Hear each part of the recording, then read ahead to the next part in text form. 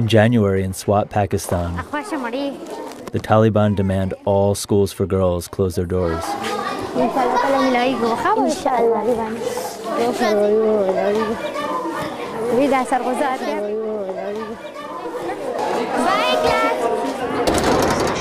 Okay, wish you all the best. The owner of the Khoshal private school, Zawuddin Yousafzai, loses his business of 14 years. Malala, come on. His 11-year-old daughter, Malala, loses her dream. I want to get my education and I want to become a doctor.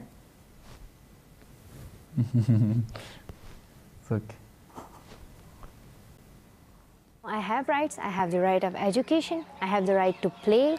I have the right to sing. I have the right to talk. I have the right to go to market. I have the right to speak up. She's become the voice for girls around the world. In 2011, CNN interviewed Malala Yousafzai, a Pakistani girl who gained international headlines 2 years earlier for speaking out for girls' education through a blog she wrote under a pseudonym.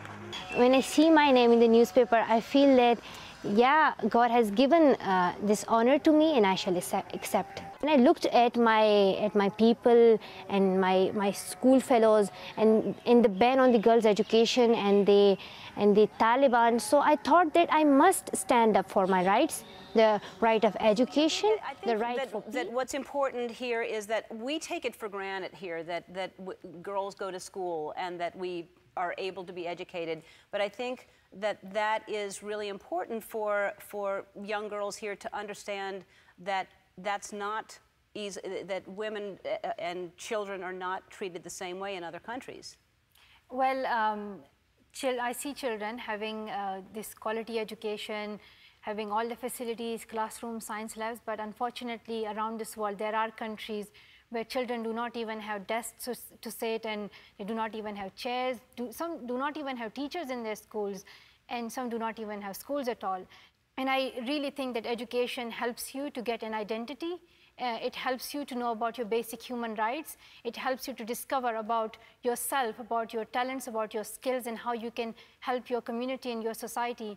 So I did not want to be deprived of that opportunity myself, and I want this for every child, that no child should be deprived of the basic human right of education.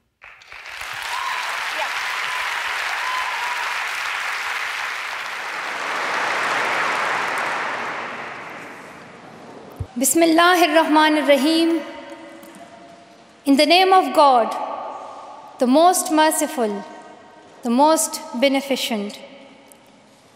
Your Majesties, Your Royal Highnesses, distinguished members of the Norwegian Nobel Committee, dear sisters and brothers, today is a day of great happiness for me. I'm humbled that the Nobel Committee has selected me for this precious award. This award is not just for me. It is for those forgotten children who want education. It is for those frightened children who want peace. It is for those voiceless children who want change. I'm here to stand up for their rights, to raise their voice. It is not time to pity them.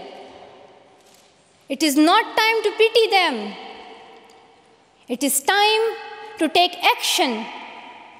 So it becomes the last time. The last time. So it becomes the last time that we see a child deprived of education.